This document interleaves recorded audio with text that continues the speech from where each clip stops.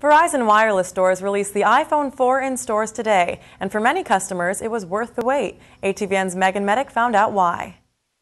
Customers lined up at this Verizon store in downtown Los Angeles to be among the first to buy the iPhone 4.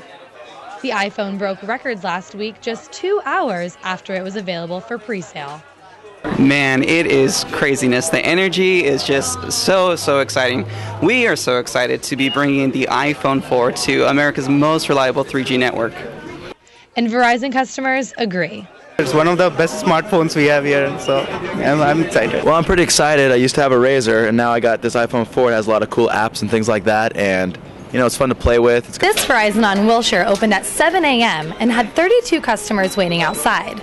They've been able to see about 15 customers per hour, but many customers are buying more than one iPhone. Osuna says one early morning customer bought 14 iPhones. But the long morning lines were nothing compared to the long day of work for employees.